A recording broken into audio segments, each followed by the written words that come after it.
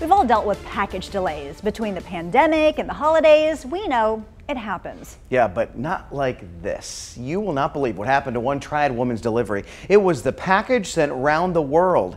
She shared her story with 2 Wants to Know's Kevin Kennedy.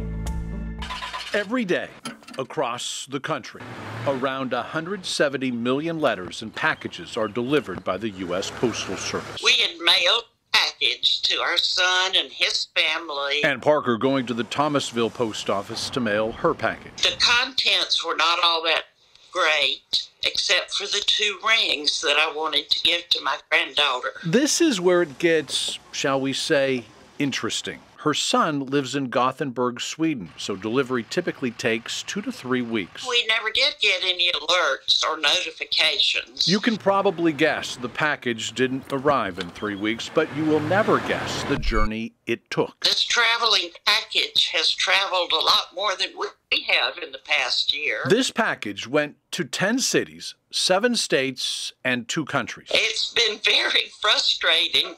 And I'm a little jealous of the package because I would really like to do some traveling too. So here's the journey this package went on. It all starts way back on November 4th of last year. A day later, it goes to Greensboro. A couple days after that, it arrives in Miami. It then makes a U-turn, heads north to New York, arriving there on November 9th. A couple days later, it's across the pond in Stockholm, real close now. But a month later, it shows up in Chicago.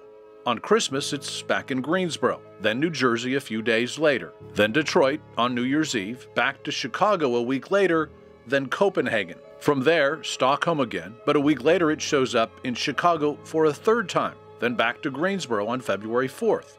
A day later, it's in Jersey City, then to Charleston, and then back to Chicago. After traveling more than 110 days, it arrives in Stockholm again. They tracked it for me and said, that has bounced all over the world. Where it never made it was Gothenburg, and then it seemed to vanish. I have filed a claim for a lost package at this point. That lost package finally found. 7 months after it was sent, it showed up at Ann's home in Thomasville. These are the pictures. I said if it does show up here, I will certainly let you know. It did, and she did. What Ann also did was resend it. And guess what?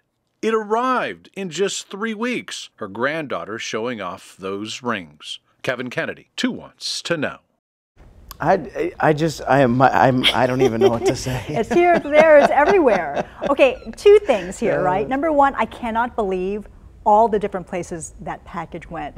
But second of all, that the nice woman said, you know what, I'm going to try this again. It is going to get to its destination eventually, and it finally did end up there. Second time's a charm.